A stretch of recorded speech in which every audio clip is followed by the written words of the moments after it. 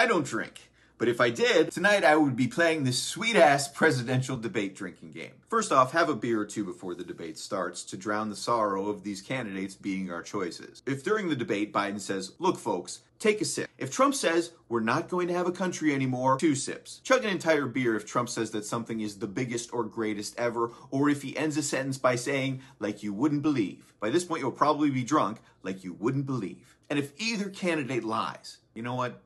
Forget about that one. I don't want to be responsible for liver damage. If Biden loses his train of thought or slurs in a manner that makes it impossible to understand what he said, pop an Adderall. When either candidate mentions the border, have a shot of tequila. If Trump uses the term open borders, chug a Corona. If you're an illegal immigrant and you're watching this, you might want to open up a 12-pack of Tecate. Take a shot if any of the following happen.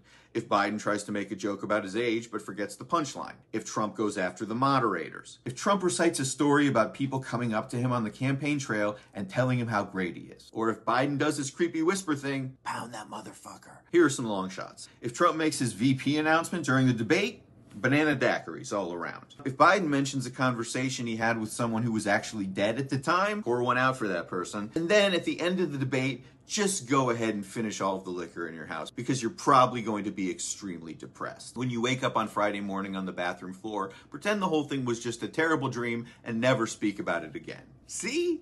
Watching 2 old weird guys jabber incoherently for 90 minutes can be fun. You just have to get really fucked up.